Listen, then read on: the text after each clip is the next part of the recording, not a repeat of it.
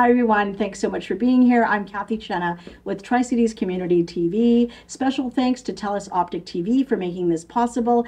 And we are here at the Fountainhead Network offices. Thank you so much for this. Today's guest is a wood carving specialist who just found his hobby recently after retiring. He took an amazing course right in the heart of Port Moody and learned how to carve cottonwood, which he picks up from the Fraser River. Welcome, Mike Moore, today. Thank Hi, you. How are you? I hope I did a good intro for you. Excellent. There. A little bit over the top. Well, not really, because I was in your home a few weeks ago, and all of a sudden I was hearing a tremor and thought it was an earthquake going on, and I wasn't sure what I was listening to or hearing, and then all of a sudden I left your home and you had these beautiful houses and whimsical things that you carved, and I was just so surprised, and I want to know how you found this passion and why. Well, first of all, I'd like to say thank you very much. That's very kind of you. I never thought I'd... Checks in the mail, yeah, right? I appreciate it. It's wonderful. Well,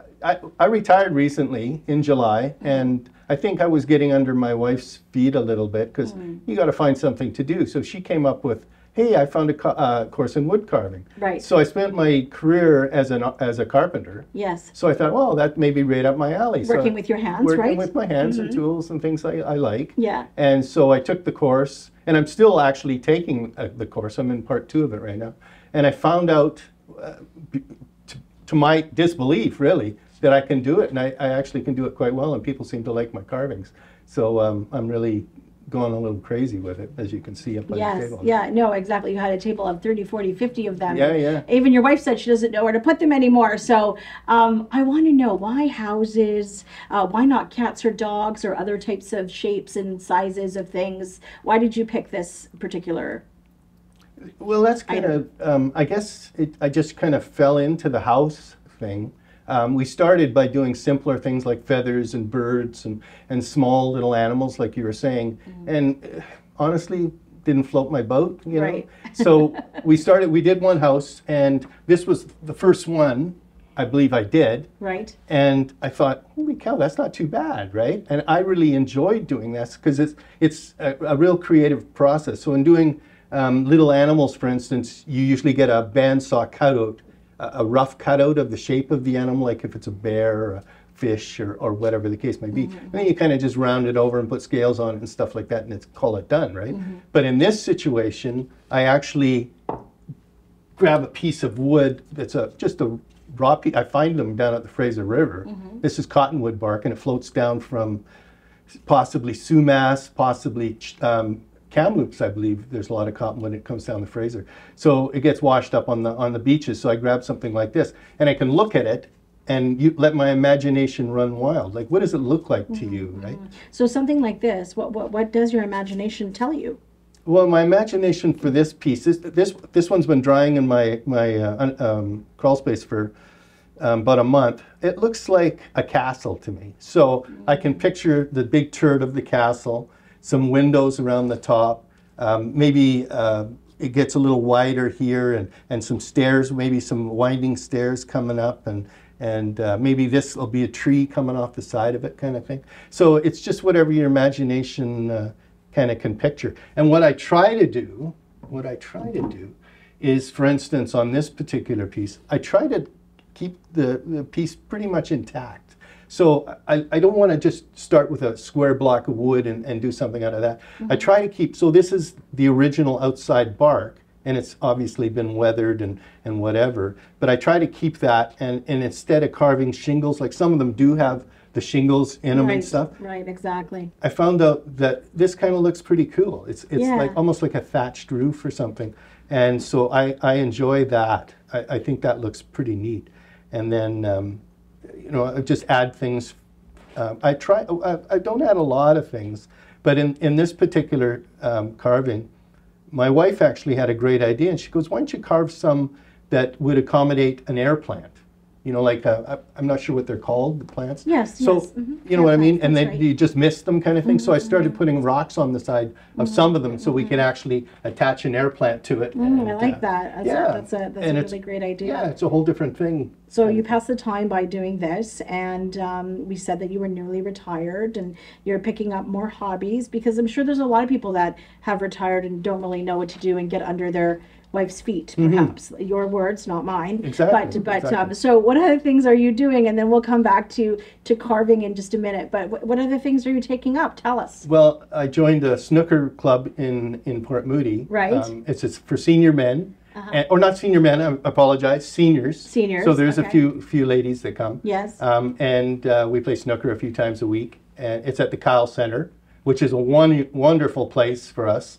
And I enjoy that, and I'm getting better at it. You know, had to buy a cue, and you know, the fancy cue with the case and the two-piece and all that kind of thing. But it's a lot of fun, and they're very nice men, and they take it quite seriously, and it's great. It's another great hobby for me.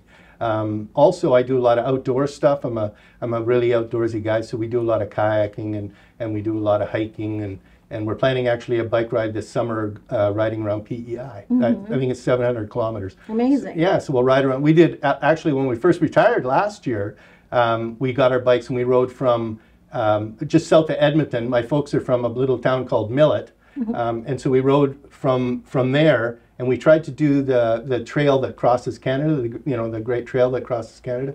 And we rode our bikes across Alberta and across Saskatchewan and camped all the way in. And we had a great time with that, hitting little towns, going farm roads, going through the small little venues. It was just magic. I'm glad that you're spending your time valuably, because I think one of the things that people are asked when they are on their deathbed, what do you think you wish you had more of?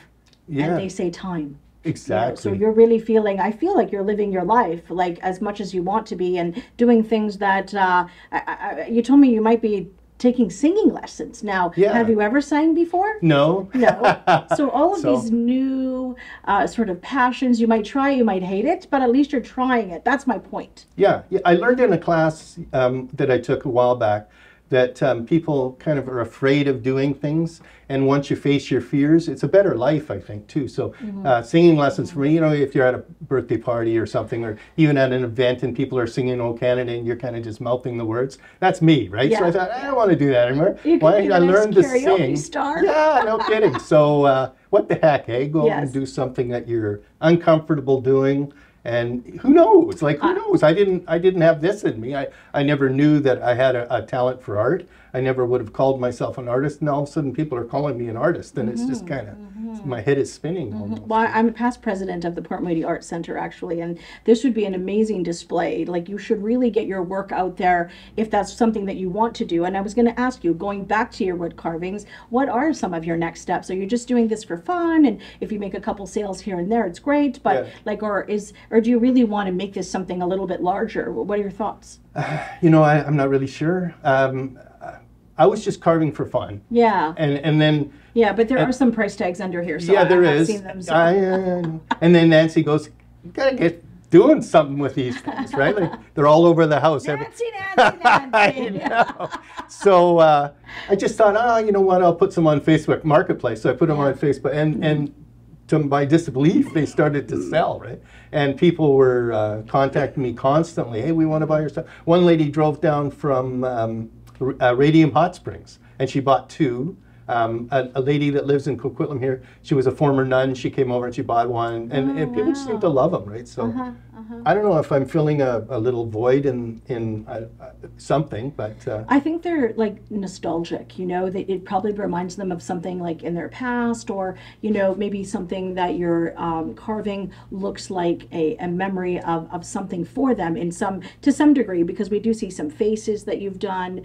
You also were telling me that with some of these smaller pieces, you don't like waste. Right. Yeah. Exactly. So what are you doing with those? So I try to use them all. So carving the pieces of wood, this is actually quite a smaller piece. Okay. Some of these trees are massive. So some of these pieces of bark could be 4 inches thick and 4 feet long, kind of thing. So I don't need them all. Some people do carve the whole thing. It's not really my style, maybe. So I do try to get the most I can out of a piece. So if I end up with small pieces, instead of just throwing it away, I carve a little house. What the heck, you know, something like a little house. So are you taking any special kind of requests? Have you had someone say, hey, I love your work, but I don't want a house. Can you custom make me X? Actually, the first lady that come over, she's my friend now, Rhea, who was the former nun. She asked me to start doing some bigger pieces for her yard. So I says, yeah, well, I can give that a try and see how it goes. And if I can get some bigger pieces, I certainly will. And then another lady that bought a couple of my pieces, she was using them as a memorial in her backyard for her pet that passed away. She had this dog for 14 years, and she was doing a memorial. So I said, maybe we can do something more doggish for your, and I'll see what I can do, and I'll contact you back. Yeah, well, that sounds good. And they're very light. Yeah, they are. That's what I like about them. They're very, very light. But cottonwood is. Cottonwood is. A piece of cottonwood is very, very and remember, light. this is just the bark, right? So, whoopsie. Oopsie. Yeah. So another thing I've been doing is hollowing out the back, so you can actually put little LED lights in them. And so I thought maybe at Christmas time people could do a little Christmas village on their tabletop or something and have it lit up, and that would look quite nice. Yeah. It's all about the marketing. You know, a lot of artists don't know how to market their things because they're not really salespeople. Yeah. And so they have all of these items and then they wait for art shows. Do you see this stuff being in an art show, your art? Do you think you might? I honestly, Kathy, I can't get my head around that. It's all brand new for me. This is brand new for me. I just don't see myself like that. I don't picture myself like that. But maybe. Well, maybe after your singing career, you never know. There you go. know, I mean, gosh, there's a lot of people that have sung well into their senior years and beyond. You know, there's always a first time for everything. Yeah.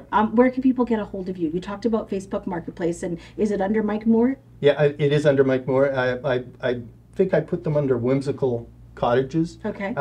They can also get me through my email, mikegmoore@hotmail.com. Okay, perfect. Send me a message that way, and I can send them pictures. People are welcome to come to my studio to look at them, and my studio is actually the foyer of our house. Your studio, but I'm not an artist. No, I know. I can see my head's getting bigger. But must have been the intro. It must have been the intro, yeah. But surely that's what people have done, come to my house and have a look, and I've got tons of them, so they're welcome to have a peek through and talk to me about the carvings themselves, or maybe stuff they'd like me to try. And like you were saying, I'm getting into newer things too. I'm trying to do faces, so I'm not very good at them yet, but I'm getting better. And our class last night was doing eyes, so it's actually quite complicated, so I'm going to be getting better and better at that. Well, it's really great to talk about doing new things and breaking out of your comfort zone. And that's exactly what Mike Moore told us today, a nearly retired gentleman that is trying new things, whether it's snooker or carving these beautiful whimsical cottonwood carvings made of houses and so much more. I'm asking you to do something out of your comfort zone and see what you might be passionate about.